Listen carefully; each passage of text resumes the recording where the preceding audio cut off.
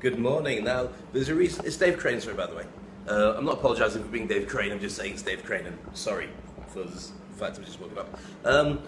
Why am I in the dark? Why can you see nothing? Because today it's all about personal branding. It's all about going from the darkness of whoever you are into the light for dramatic effect, just like this. So people can work out who you are, they can find you, and they can do business with you. I'm not going to go on the roof today. I'm going to instead go outside, and we'll probably see our gardener. Ash, you come in. And my dog is coming as well. Just to keep us company. There we go.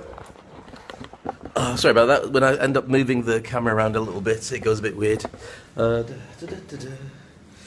we are. I thought we'd just go somewhere different from on the roof. I'm going to go up and do the gym stuff later on. So here we are. There's me, and there's Ash, who's now running about somewhere and just doesn't want to be on the camera, which is fine. How are you this morning? Are you good? Fantastic.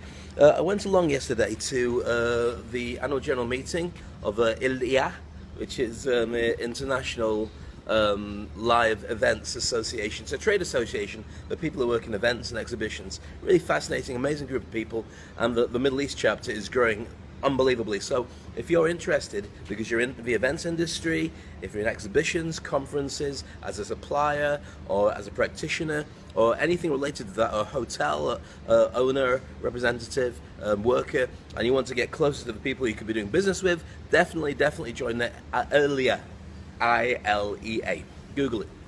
A really amazing group of people.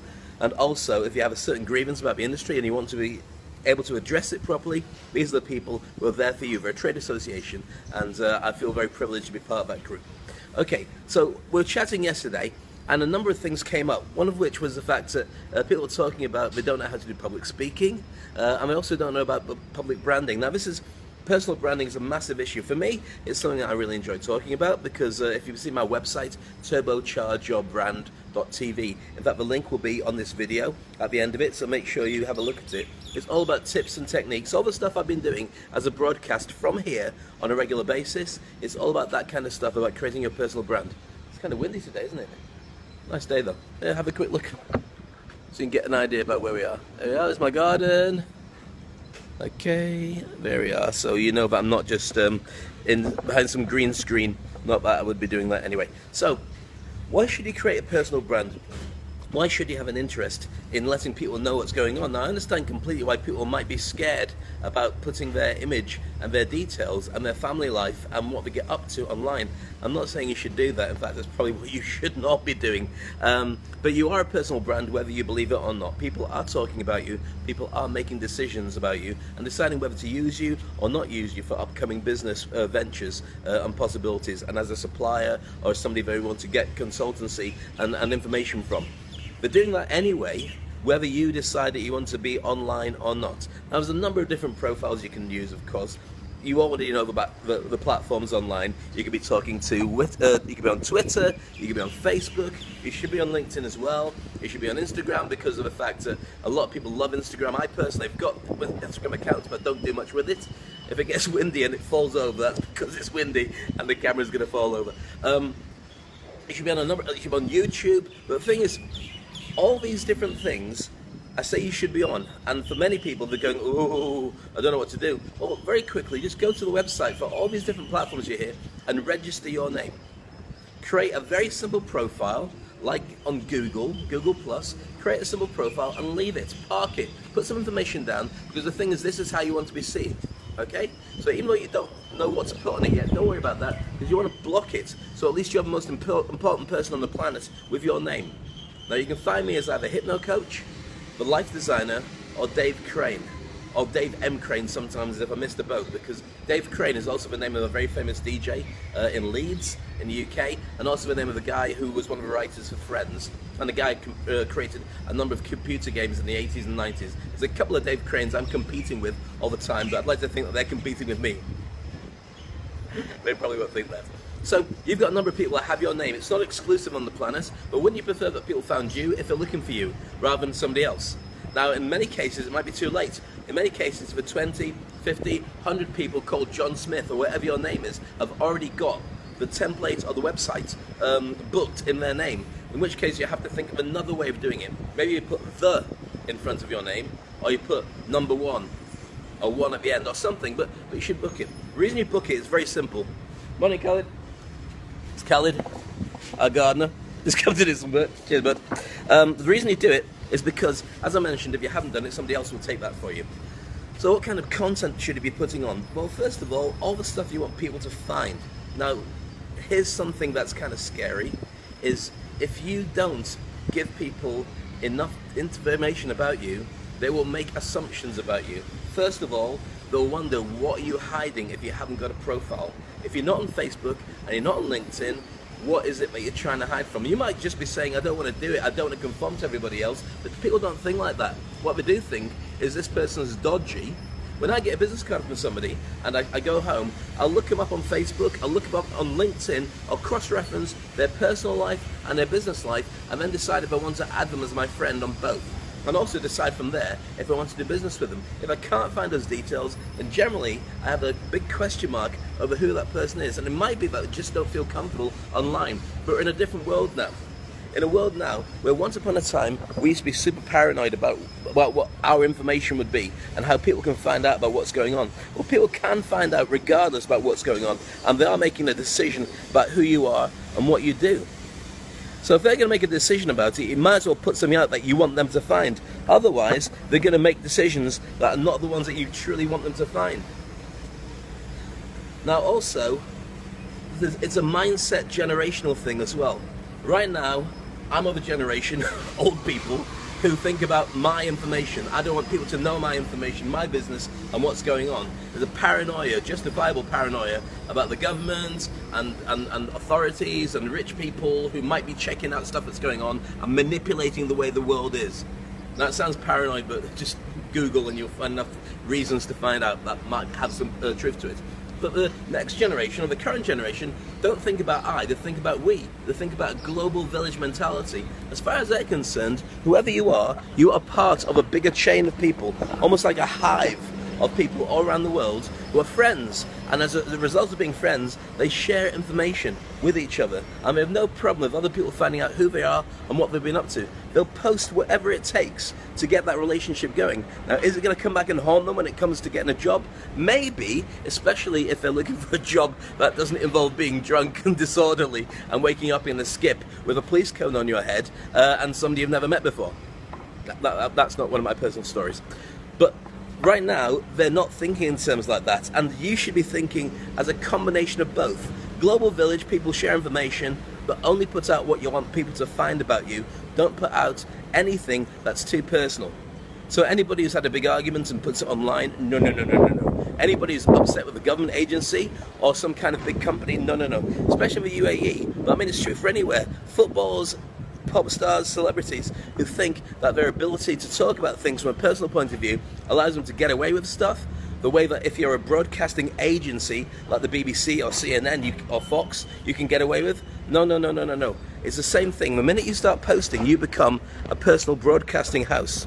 You are media, and you're using media, so you can be very, very careful what you post. You can get into serious trouble by saying the wrong thing about somebody, and they can see you. Here in the UAE, they're very, very, very sensitive about it. Can't even take photos of people and publish them without their permission. Now, there's very good reasons for doing that. You might say, that guy cut me up, he's a dangerous driver. You should never be doing that. Let's take a photo of his license plate and name and shame. But the other side is, what if somebody's stalking you? What if somebody's taking too much information of you and putting it online without your permission? So you can be prosecuted, and I think with very good reason.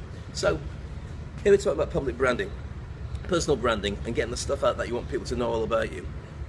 Be brave and put out only the stuff that's good about you, only the stuff that's honest, only the stuff what you want people to find. I mean, the experience of whistleblowers like Edward Snowden and Julian Assange, whatever you think of them personally, where they expose to the world all the things that shady people have been doing. That ends up with a massive scrutiny of them and usually some kind of prosecution. Now, here's a wake-up call. The authorities have all your details anyway. They know where you are, they can track you, and they can zoom in on you now, whether it's through a satellite or through your phone or whatever. They can locate you. They can build up from your Facebook profile. In fact, they've shown it from psychology. They can build up 99% accuracy what you post on Facebook as a way of who you are, what you eat, what you like, and who you'd vote for. So that information is out there. Should you be paranoid? I think you should be a little bit paranoid, but also at the same time, you should also carry on with your life, because otherwise, if you worry too much about it, you'll stay in the box, you'll never get out.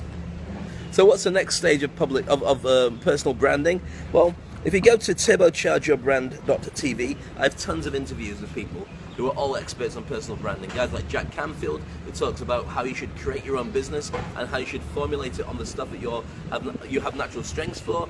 People like Brian Tracy, who gives you expert tips on sales and driving your brand and driving your business so other people will be interested in it too. And guys like Dr. John Gray, the experts from Men Are From Mars, Women Are From Venus. Venus? They're not from Venus, I'm not sure where they're from, but it's definitely not Venus. And he talks about how your relationship with your other half or your partner, or men and women, or men and men, women and women, is able to shape how people perceive you, and also how you can get more out of those relationships too. A key element to all this, and this is something I get massive interest in, is public speaking. I reckon somewhere in the region of 30 to 50% on average of your earnings are enhanced if you're able to speak properly. It doesn't mean going blah, blah, blah, blah. It means speaking in public, being able to communicate effectively. I'll be doing more on that in coming sessions. My very good friend Ernesto Verdugo and I are planning something, I'm Mitch Carson, planning something special for those of you based in Dubai or based in the US. You can come along, we're going to be running a course, Speak and Grow Richer, which will help to train you to be a public speaker. Now you might not want to be a public speaker, you might not have an interest in going out and motivating people, that's fine, most people don't. But 9 out of 10 people have a massive fear of public speaking, and it's something that's created. They don't get born with that. If you've got kids, or you once were a kid, which is most people, then you'll know that they have no fear of telling you exactly what they want. They'll just say it. But somewhere along the line, somebody tells them otherwise and makes them really scared about talking in public, and as a direct result of that, they don't like to communicate. Well, that's a massive, massive problem, and it's a massive opportunity missed, because if you can speak better, you can find out exactly how to get the stuff that you want, you can get the people you want on board, you can inspire and motivate them, and of course, if you're visible because you say things that other people wouldn't be comfortable saying in public, you become more prominent and you get better promotions. Literally between 30 and 50%, very conservatively, more earnings in your lifetime because you can speak properly. And that's a massive part of your personal brand. Now, what I'm not saying is you have to do videos like this on a regular basis. This is something I particularly want to do because I want to share who I am and what I do, and also give great tips for people, hopefully, that work to enhance their lives. So I talk about things that are current, I talk about things that are relevant, I talk about things related to my own business as a motivational speaker.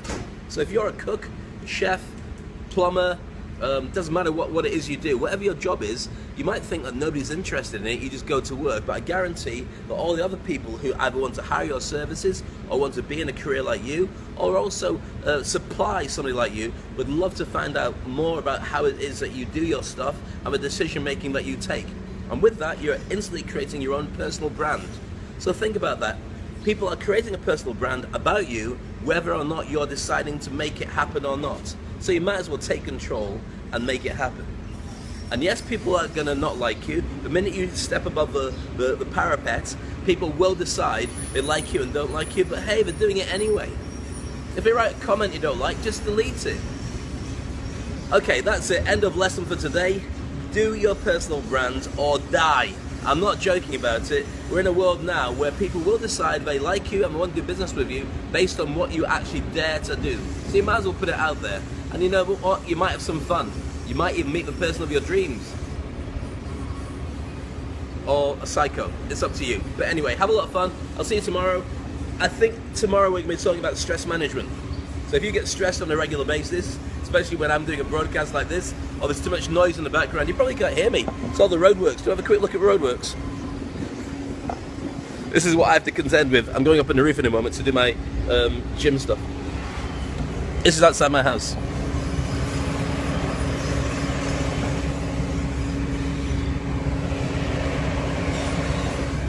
Yes, they're building an air raid shelter.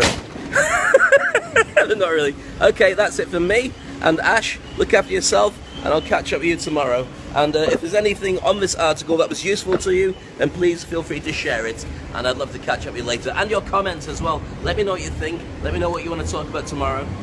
Probably going to be about stress management, but it could be anything. Ash, what's the matter, babe? does not like being on telly, does not like having a personal brand. See, I told you, it starts with your dog. Or maybe she just wants to get fed. Have a nice day. See you later. Bye.